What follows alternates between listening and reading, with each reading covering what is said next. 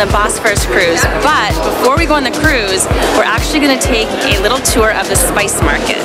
We've just entered the Spice Bazaar, which is so much fun. There's so many colors and there's tons of food. I mean, pretty much everything you could ever want to buy is here.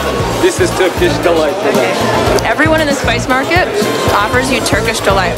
It's really good. This is what I'm gonna get. It's the Turkish evil eye. It keeps all the evil spirits away.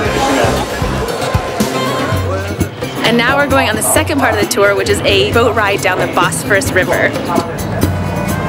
In Istanbul, they serve tea everywhere you go. So even though it's a warm, sunny, beautiful day, I'm served hot tea as a way of welcoming me to the boat cruise.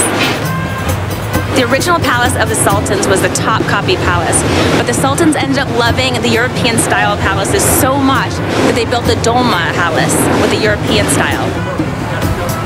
We're just passing under the Conqueror Bridge, and I pretty much have the most perfect seat in the house, which is at the front of the boat. It's been a fantastic boat ride. We've gotten to see different mosques and all these cool sights in Istanbul.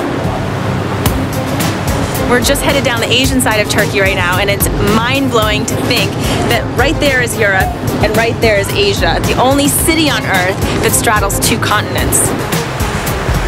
The sun is starting to set, and it's so beautiful. You see the silhouettes of all these mosques with the minarets sticking straight up in the air. It's so exotic. I absolutely love this city.